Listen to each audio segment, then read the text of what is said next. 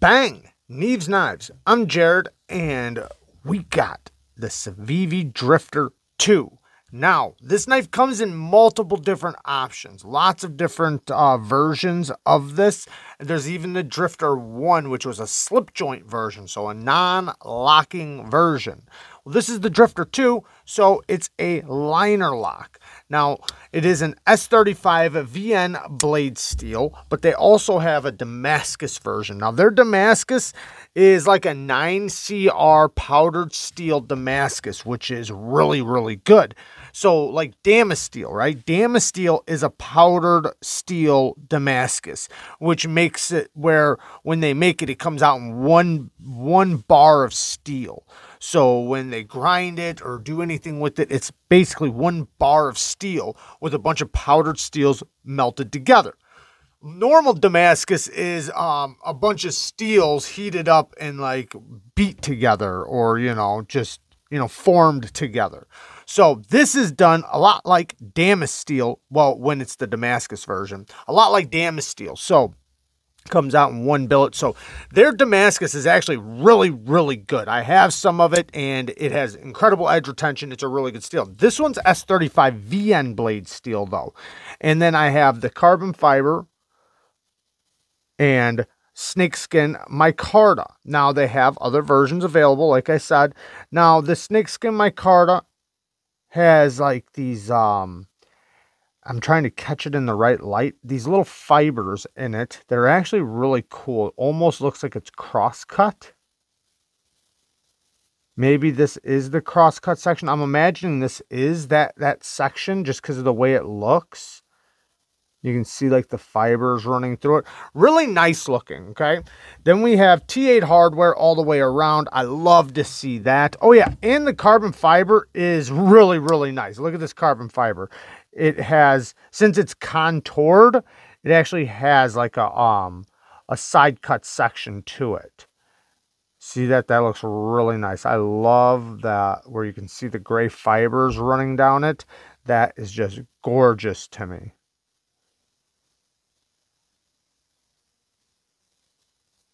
Now, the action on this knife, before we get into the cutting and everything else, the action is really good. And I want to say I do have a couple complaints that I think could have been easily dealt with, but we'll get to that in a minute. So the action, you have this nail neck, which you could easily just two-hand it, right? You could easily two-hand it, but it is so easy to reverse flick. I mean, it is incredibly easy. You could technically thumb flick it. That's how easy it is. Way easier to reverse flick, but the detent is extremely well tuned for the reverse flick. You can actually hear the detent when it closes. And even though it is a lighter detent, it is not a strong detent, it is a light detent, but it has to be because you're reverse flicking off of the nail neck. Now, just because it's light, it won't pop out. I mean, it's not like that. Then also, it needs a lighter detent for the top flipping action. So in my opinion, they tune this very, very well. So the reverse flick is very easy. Then you have this top flip, which is very, very easy. And one of my favorite ways is just to use it like a flipper and drag your finger back. It's very easy to do that with this knife. You just let your finger or your skin catch the jimping and pull back. And it works very, very well. Or you just do the normal top flip. Very, very snappy. I mean, this thing is incredibly easy to fidget with. It's enjoyable to fidget with. And it's very snappy. Very, very snappy. And it has a nice sound to it. It probably won't come out because I want it to, but it has a nice little ching to it when I open it, certain times. But if you look into the back spacer, you can see how it's like, you can see like the cross-cut section down in there. It looks really cool with the stripes, these gold stripes. I do think that looks really cool. And when you tilt it back and forth, you can actually see it kind of shining in certain light. It just looks really good. Now, it is riding on ceramic caged bearings, ceramic detent, you know, the good stuff. So it is very, very smooth, but it is an incredibly thin blade, and it does have an internal stop pin. By the way, internal stop pin, so the lockup is very solid. But even though it is on ceramic caged bearings, it is ultra smooth, but it's just too light of a blade to be like fall shut action. But you don't really expect that from this kind of knife. It's still incredibly easy to just slap it shut. So now the ergos, it is nice and comfortable in the hand. I don't even feel the clip much, and I think it's because it turns right here. And since it turns right there in my hand, the clip, I mean, I feel it, but it's not a hot spot at all. It just winds up putting the clip right in like the pad of my hand very comfortably. And it's a nice thickness while still being small. I can get a complete 4-finger grip on it. The spine, no jimping, nice and smooth, nice and soft. And it is nice and comfortable. You feel like you can get really good leverage in it for a small knife. Now, mind you, for a small knife. Not for a hard use knife, but for this kind of knife, which is kind of like a modern gent knife or a modern traditional knife. Let's put it that way, modern traditional. Now, we have this beautiful clip point blade. Super thin hollow grind. I mean, this thing is very, very deep, very, very thin, micro thin, super slicer. The blade shape is, you know, a clip point buoy style blade shape, which is kind of a traditional style blade shape, while also being extremely useful. Now, the tip on this is very, very fine, so it's not something you're going to want to pry with or do. You can pick with it, but you want to be very careful with that tip. It is more of a lighter duty, finer task kind of grind. Not even just blade shape, but the grind, because it's such a thinly ground hollow grind. The satin looks really good on it too. If I can get it to come up. So slicing with this thing, because it's so thin behind the edge, it slices like a beast. It is such a good cutter. 10 thousandths behind the edge, I measured mine. 10 thousandths. And that makes it, you know, even if it's dull, it cuts good because it's so thin behind the edge. So passing through anything, it passes through like a dream. It is a great, great slicer. And because it's a hollow grind, that same thinness runs, you know, quite a bit up the blade. So it's going to stay the same thickness even if you put multiple edges on it. It's not going to get thicker, at least for a very long time. And even through denser cardboard, it was still incredibly slicey and still worked incredibly well. Now, it's not a big knife, so you're not going to get big knife ergos, you know, or big knife leverage, but because of how thin it is behind the edge, it passes through materials very, very nicely. Now, with utility cuts, even though it is a clip point, kind of a clip point buoy style blade shape, you can easily, because it's not a big knife, if it was big, it'd be different. But since it's a small knife, you can easily get to that tip for utility cuts. So utility cuts are amazing with it. And the tip is so fine that you almost have to be careful because it will go through anything. You might not mean to go through something, you know, as deep as it might go, because the utility cuts are amazing. It does incredible utility cuts, and it's incredibly slicey. Now, you do have to worry about the tip, though. You don't want to chip it or break it, so you do want to be careful. You know, like I said, not to pry or twist or do anything like that. But incredibly pokey, and yeah, it's incredible. So, now, next thing. Oh, I forgot to talk about the liner. So with the action, I forgot to mention the liner, but we'll get into that in a second. So the clip and carry, it's inset, not reversible. I'm sorry, lefties, but it is inset and it works very, very well. I've actually been carrying it like this. I have carried it in my pocket too, but I've been carrying it in my Real Man Real Leather. There's lots of different versions of this, but you can see it sits really nicely. It's not all the way in, but it's in enough to where I'm not worried about it. And it has a good amount of tension to it. So since it has that good amount of tension on it, I don't worry about it falling out. So the clip and carry is really, really nice. The clip works really good, and it sits ultra deep. So yeah, great clip, great carry. I mean, you forget you have it. Now, let's get into some negative things, because that will go back to what I was talking about with the liner. We'll start off with that. And I might possibly just fix it in this video. I might not. We'll see. But I haven't decided yet. But they put access from the opposite, from like, because the liner lock is right here. And the lockup is very solid from all directions. No problem with that.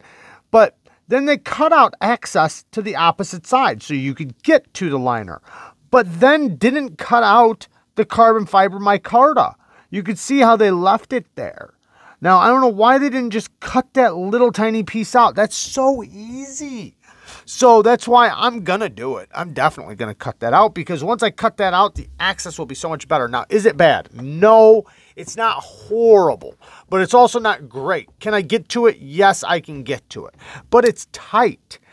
This isn't a fall shut action because it's so light. The blade is incredibly light. Now, I can just do a little slap if I want to, and the detent is nice and early. You can push past it, or you can let it drop and then slap it shut. But it is a little bit tight in there. It's kind of difficult to get to. So I don't know why they missed the ball on that and didn't just cut it out. Like, maybe they thought it would make this side not look as good. But I argue that that would make it look even better. I love seeing a little cutout right there. That just reassures me that it's going to close easily. Now another little thing is on my micarta, it's a little rough around the edges. Like, you see how where they cut it at right here? It's like, this looks clean or cleaner down here, but then when we move up here, it looks all messed up. Like, I don't know. Not that big of a deal. I could probably fix that with some sandpaper. But, you know, it just is what it is. You can see it's kind of chewed up a little bit right there. But that's the only real spot I think it's like really chewed up. You do have a lanyard pin back here. These little spots back here look pretty cool. You know, you can really see the actual cross-cut section right there. I'd love to see the carbon fiber, or sorry, micarta like that. But it's probably hard to get it to be a whole slab like that. Now, next thing. So, the next thing is the jimping. Oh, this kills me, because this is a little bit more difficult for me to fix. So, if you look at the jimping, beautiful jimping riding all the way. Let me grab another knife.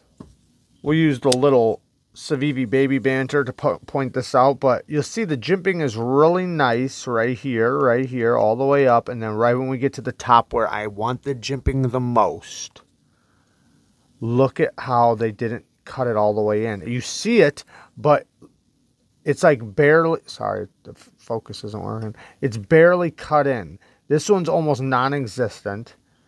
This one's very light. Like, if I run the knife over it, you'll hear, like down here, up here, it's so much softer.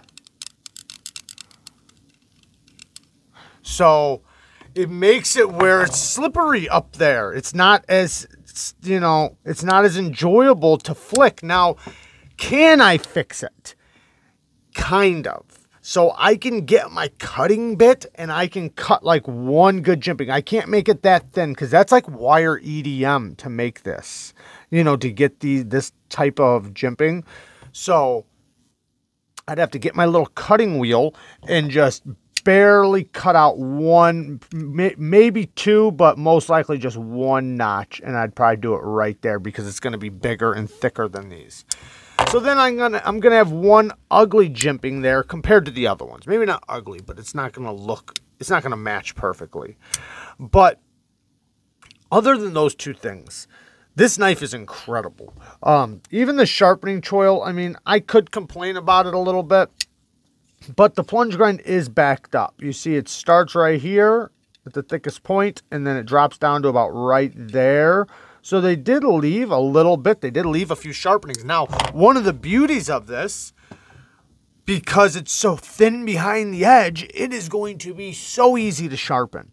Now, another thing about the steel, and this is kind of a negative thing, is that the edge did not last long. Maybe it was a burnt edge. Whatever. Not a big deal. I'm not even worried about that. But you know what it did do? Because it's so thin behind the edge, it honed and stropped back like that, like nothing. I mean, literally, I probably didn't even need to hone it. I probably could have just stropped it because I hit it one swipe on my honing rod on one side, one swipe on the other side, hit it on the strop, and it came back stupid sharp. I mean, incredibly sharp, and it's still the factory edge because it's so thin. Now, sharpening this, it will be so fast, especially if I leave the same angle that's on there, which they don't have a bad angle on here. I'm okay with it. But even if I drop the angle back a little bit, you know, say to 17 degrees, this is probably more like 20 degrees. But let's say I do, it might be even lower than that, actually. I'm not positive what their angle is on this particular knife. But let's say I drop it back, it'll still be incredibly fast because it's so thin behind the edge. I'll be able to sharpen this like so fast. So lots of great things here. Now, if you like the size knife of like the Elementum, because the Elementum and this knife are very similar in size, as you can see, then you will most likely love this because it's a little slicier. The Ergos are, they're both good. They're both good. They're just different. This one's a little taller. This one's a little shorter, but I think it's might be a little bit wider. Yeah, just a little bit. It's a little bit wider. Not by much though.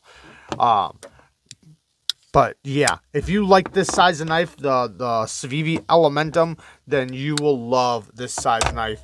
And I really like it. I really, really like it. But yeah, there you guys go. I think it's an amazing knife. I think even the value is here for the cost and for the price.